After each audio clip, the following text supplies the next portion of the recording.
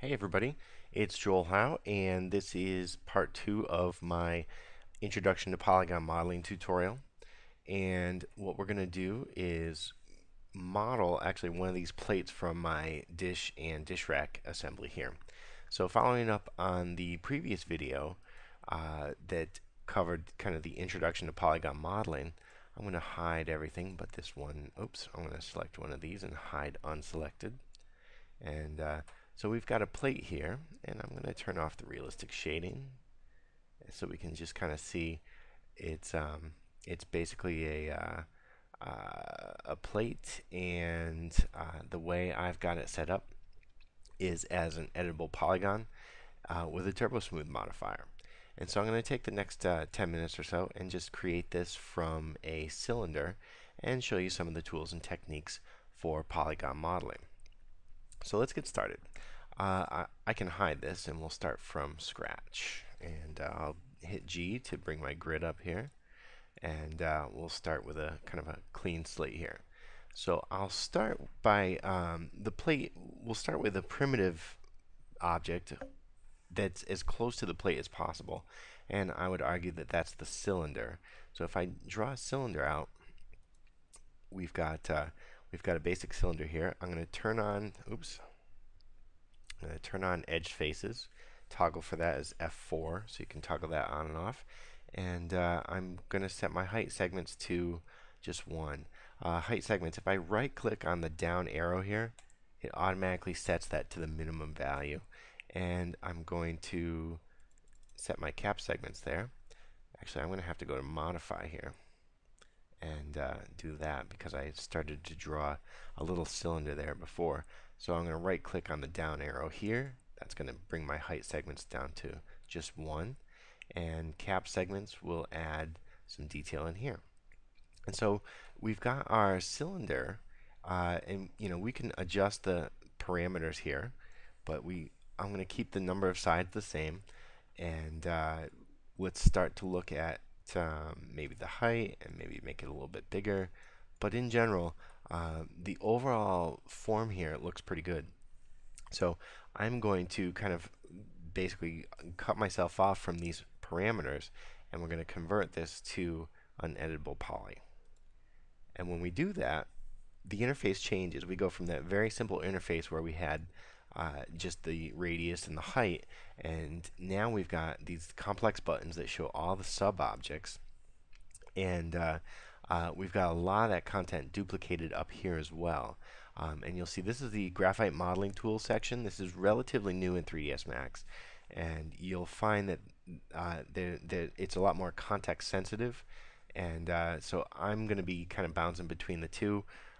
Just because I've used this for many years, and I use the I'm forcing myself to use some of the graphite modeling tools here. So first thing I'll do is name this. This will be called the plate, and I'm going to add a turbo smooth modifier right from the start, just so you can see what happens when we apply a turbo smooth. Mesh smooth also works. Turbo smooth is a little more efficient from a memory standpoint.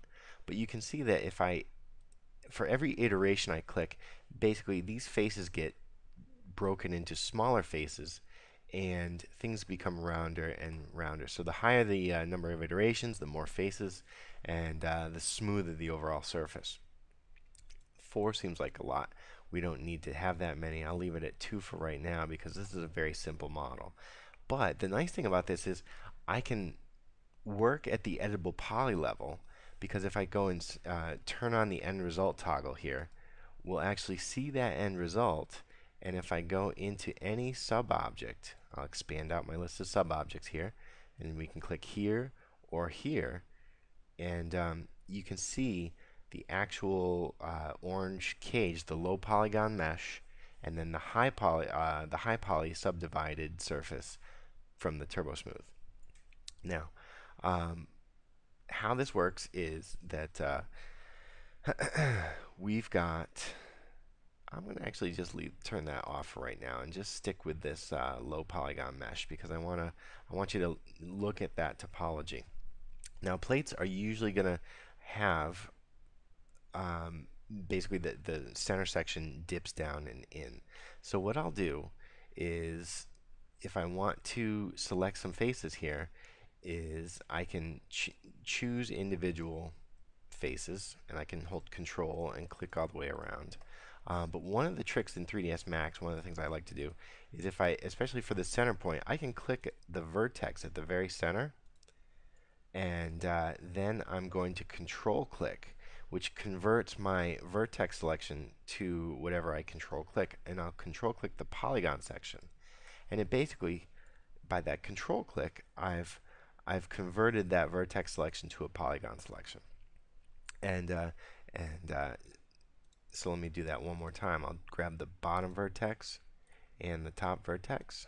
So now I've got 2 vertices selected, and I'll control click, and we've got both of those there. Now the interesting thing is I can use select and move and rotate, so I can start to scale these up or down, and I can scale them in one plane if I want to or not, but in this case I can scale them, and we've got that. So at this point I've got both of those selected, and I can use the move tool, and I'll just move on the vertical axis, and I'll move this down. So now I've got a very basic kind of divot for the dish, and if we go back and we look at this with the Turbo Smooth selected, you can already see, if I go to a front view, I'll hit the F key, you can already start to see the overall shape there. So it's a very basic edit, and obviously this is a very simple polygon model, but it's enough to get us started. Now when we're subdividing the surface on top, we have some really smooth transitions there. And so what we'll do is I'm going to use I've got to have that selected, and I'm going to use add some additional edge loops to this object, and that will give us some tighter curvature in when we subdivide. And so I'll show you. Let me show you that. Let me go to my edge subobject, and I'll try to use some of the tools in the graphite modeling section. I'll select one edge, and if I select loop, that's going to loop all the way around on that edge. And I can do that for other edges, but let me just show this. I'm going to chamfer an edge, and I'm going to pull this down and choose chamfer settings, and so we can kind of customize this. And so automatically you've got this kind of pop up here, and it's automatically turned it from 1 to 2. So there used to be one edge there, and so if I get rid of that, there's our original edge. And if I go to chamfer, I can shift click that as well, and you can see it turned it to 2 edges. It broke that one edge into 2. And if I add more, we can have even more refinement there. And so I'll keep the amount the same because that's fine. And if you take a look at what happens, oops, let me go back to my edge loop and make sure I hit the OK so that actually is remembered. And if I store that now, take a look at because we added that loop and because there's more subdivision, we've got a much sharper edge there. And if I go to the front view and I'll go to wireframe, you can kind of see that sharp edge there. And so I'll go back and shade that. So I'm going to repeat that process for the other edges here.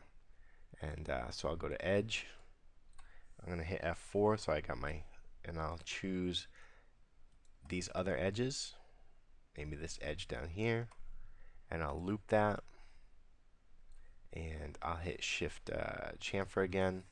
All the settings are basically remembered from the last time. I'll hit OK, and that gets us a much sharper edge. I can hide that, and we're looking pretty good.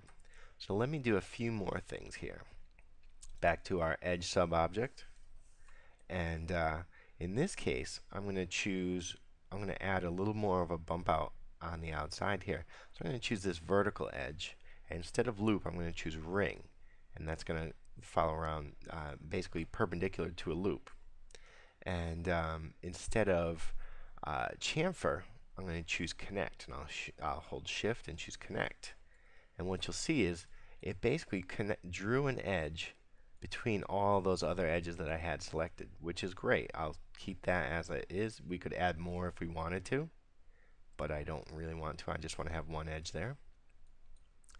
And what I can do now is just use my scale tool, select the scale, and I can push that out. And what I'll do is turn on show end result and see if we can't get this on the screen. And you can kind of see the topology here as I scale that out. So we can control the curvature. We can actually double back in on itself if we want to. But I just want to have a little bit extra. Mouse is kind of sliding on me there. And so we'll get a little bit more of a rounder edge there. And that covers that. So now we've got this edge on the outside. And if I go back to that sub object, Max actually remembers what was selected, so I can work within that sub object. Let's see. So now let's add a little rim at the bottom. So I've got my kind of the ridge that we'd set the plate on. So I'll choose the bottom vertice, and I'll click on Convert to Polygon. Control click, and that selects all those polygons. And there's a nice little tool in here called Inset, which you can see down here in the command panel, but it's also up here in the polygon section. I'll hold Shift and click, and you can see Inset has just kind of made a copy, and I can bring that in or out, and I'll bring that in just a little bit. Actually, the default of 1 was fine, and I'll hit OK. Or I can choose Apply and stay in the inset, and maybe I'll do that, and I'll bring this inset even more a little bit there. And we'll say OK, because now what I have is I want this range of polygons, because we'll extrude those down to create a little lip on the plate. Easiest way to select that might be to choose that one edge and then choose ring, and that went all the way around. You can kind of see they're all highlighted yellow. And now again I can control click polygon, and I've got all those faces. And so now I'll just extrude that down. This is the interactive mode. So let me just show that, because I've been doing the shift click to bring up this I think they call it the caddy, but you can also kind of go interactive. If I just plain click it, then I've got a custom cursor here, and I can just pull that out, so it's more interactive that way. And now those faces are out. I want this to be really kind of a low profile lip, so it's not going to be that much, but it's gonna be enough to kind of define that lip. And so we'll get out of that sub object mode and go back to turn our Turbo Smooth on, and we've got our plate. There's a little rim on the bottom.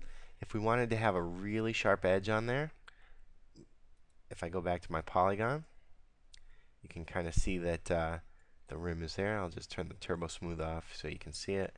I'll do another extrude, but I'll go just a tiny bit. And so there's a very narrow edge there, and that edge is going to help when we Turbo Smooth. It's going to give that a much more pronounced edge, so you can see the curvature overall. And so that should cover it. We've got our plate modeled, and we're ready to we've taken a cylinder and added a lot of new shapes and forms, and we've got this basically ready for to be included in our dish rack assembly. Thanks for watching.